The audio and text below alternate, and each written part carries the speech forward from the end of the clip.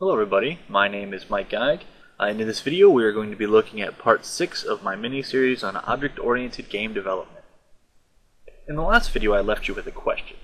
The question is, how can we get the comet to take a life from the ship when the comet hits the end of the screen?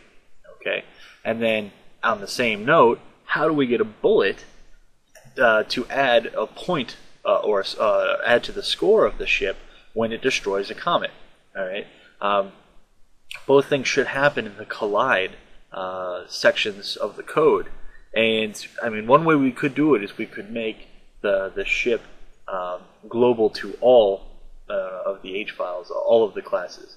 I'm of the opinion that that's not necessarily the best way to go about it. Sure, it's simple, and I guess maybe if it is simple, it is the best way, but I'd like to take an opportunity to show you guys something really cool that C++ allows you to do that allows us to work with this particular issue.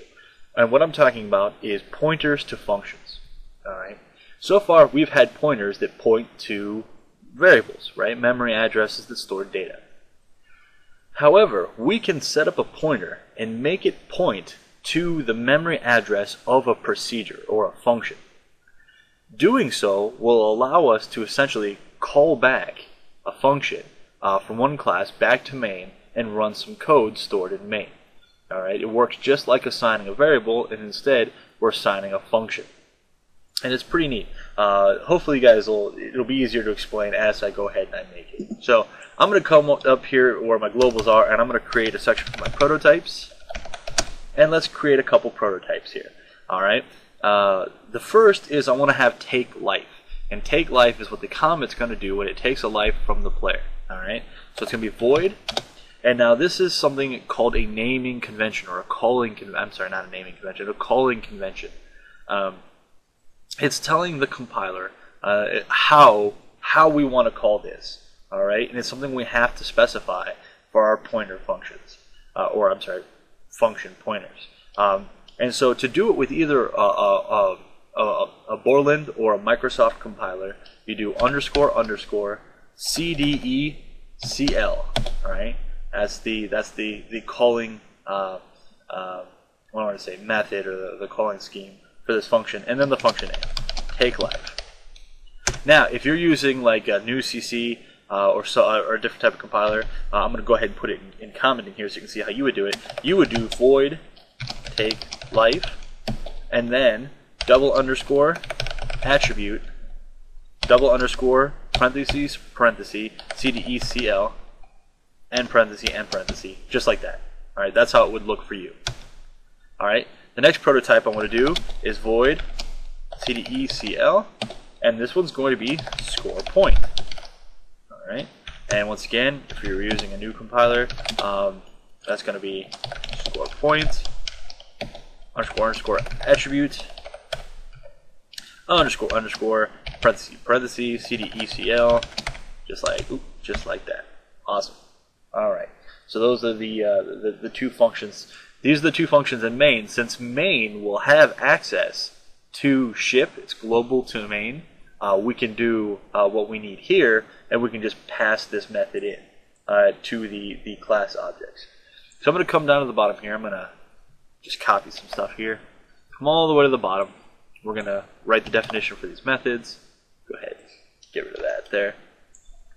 And take life is going to be simple. It's simply just going to be ship lose life. Alright. Score point, once again, is going to be simple. It's going to be ship add point. That's why we wrote those two methods in there. Great. So everything's hooked in main. This works just like a function so far that we've always used. Ignoring this, the CDECL, if you ignore that, this is just like any other function. Okay, so far so good. Now what we need to do is we need to tell our comet class and our bullet class that these methods exist, and we need to make these methods parts of those classes. Alright, so I'm going to come over here to my comet.h, and in my private member variable, I'm going to declare a variable that's going to contain this method. Okay, so it's going to be void, because that's the return. That's the return type of my function. My function is void, and it takes nothings. All right, so it's going to be void, and then it's going to be parenthesis asterisk take life, and parenthesis, right? So that's the name of it, and then void for the parameters. There's nothing in there, so it's void. Alright, so that declares it. Now I'm going to modify my constructor so that my constructor reads in a variable from main that's going to be a pointer to this function. And once again, it's going to look like void, parenthesis, asterisk, take life, and parenthesis, open parenthesis, void. Right? And I'll go ahead and copy this. And I'm going to come over here to my constructor and my CPP file, and I will paste that there. Oop, guess I didn't need that comma. Excellent. Okay, so now what I'm essentially doing is I'm reading in this as a variable, even though it's a pointer to a function. So down here, after I assign my image, I'm going to do comet take life, because that's the variable, and I'm going to set it equal to the take life that I read in.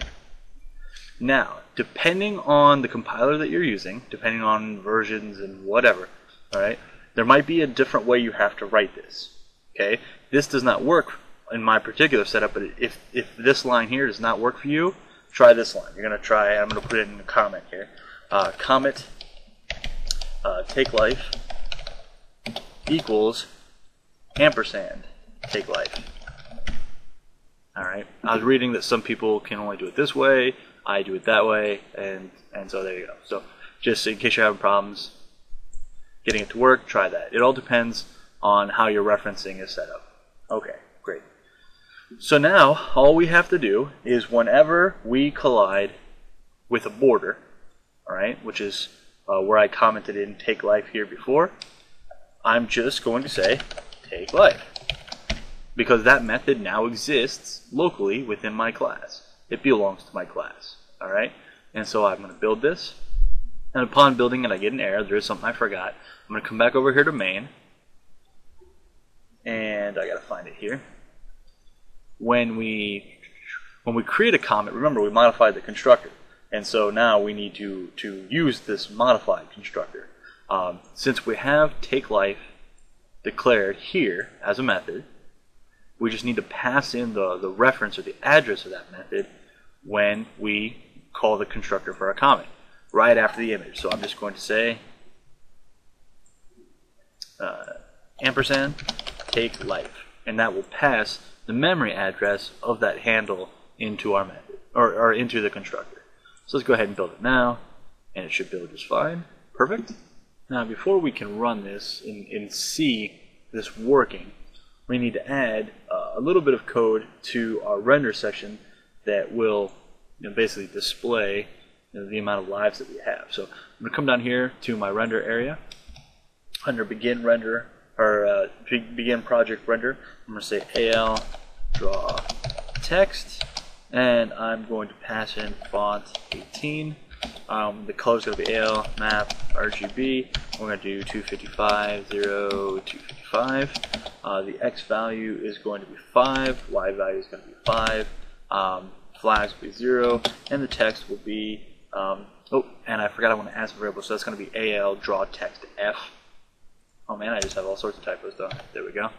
And then what we're going to say is player has %I lives left. Player has destroyed %I objects. And then my variables are going to be ship, get lives, and ship, get score. Just like that. Awesome. And so now, when I run this, we'll be able to see myself losing lives. So we'll go ahead and run it. Now we don't lose lives for collisions just yet. Okay, we haven't written that code yet, but you'll see I will lose lives as the comets hit the back border. That's the callback function working. See there? Of course, we don't have any code to end the game yet, so we will go into the negatives here. So we're losing our lives there. We'll worry about decrementing for collisions when I work the explosions in. Okay, great. So that callback function's working. So now let's get our bullet callback function working. So I'm going to come down here. Oh, this is already done. Great. So now all I have to do is I need to modify my my bullet method here, or I'm sorry, my bullet constructor here to utilize a variable I'm going to create. That variable is going to be void. And it's going to be score. Oops, score point, just like that. Void. There we go. And in the constructor, I'm going to have void. Score points. Void, just like that. Awesome. Just grab that. Come over to my CPP file, to my constructor, and paste it in there. And very much like we saw with Comet, we are simply going to say bullets score points is going to equal score points, just like that. Awesome. Now we've got that working.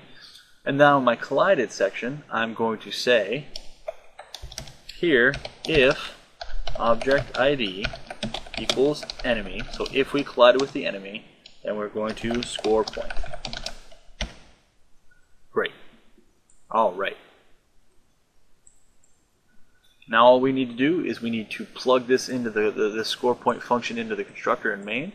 So we'll come up to where we fire our bullet, right here. And we just need to add it into our constructor. So we're going to do ampersand score point. Just like that. Great. Let's go ahead and run this. And now watch my score. You'll see that now I'm scoring points via the callback method.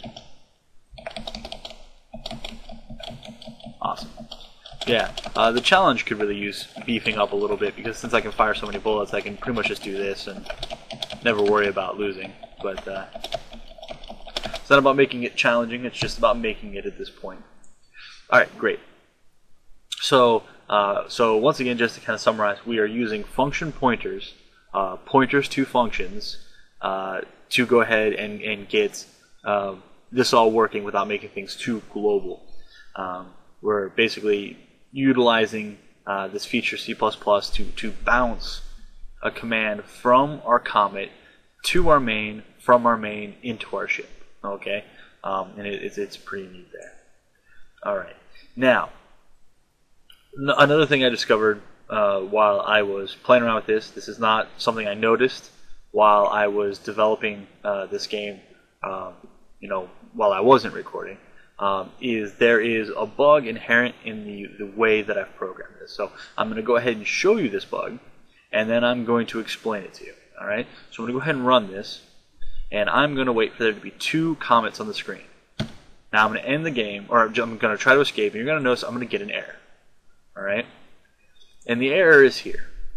And the issue is this, and like I said, I apologize for doing it this way, and I never noticed this error. While I was developing it. The issue is this: is the first time the comet is destroyed, all right, it deallocates this memory using al destroy bitmap. And remember, all the comets share the same bitmap, so the bitmap gets deallocated. We want that to happen. The problem is there's no way to tell if memory is deallocated. There's no Allegro function to say, oh, hey, by the way, I already deallocated that image. Now, I could make a static flag or something like that that says, oh, hey, did you deallocate? Yes, okay, then we can skip deallocating, something like that. I can certainly do that, but at this point, I just want to make it an easy fix. And my easy fix is this. I'm just going to go ahead and remove this, okay? We're getting rid of that line of code, and we're going to go back to the way we had done it. And I know that kind of takes away some of the luster of the object-oriented programming method, but at this point, I'm just trying to work through it. So instead, what I'm going to do is I'm going to go back to, you know what, as a matter of fact, no, I don't need that. What I'm going to do is I'm going to do it the old-fashioned way, where I'm going to come down and destroy it by hand. So I'm going to do al destroy bitmap, and I'm going to destroy my comet. Oop. There we go. And I'm going to destroy my ship. So, kind of stinks. There's probably a way around it, but I didn't want to spend too much time researching it and figuring out a more elegant solution, I'd rather just get these videos done and get them made for you guys. So once again, I apologize for that. If you've been running it in the past and you notice that error, this fixes that error.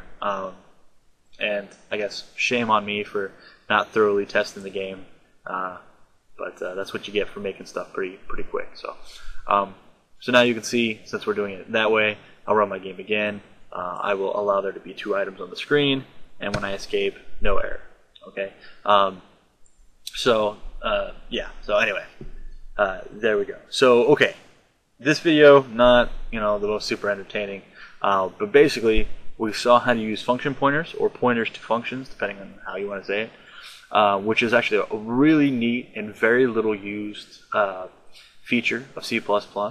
And we also discovered a bug and fixed it. So in the next videos, we're going to look at explosions, backgrounds, sound effects, and states, and we'll be wrapping this whole thing up.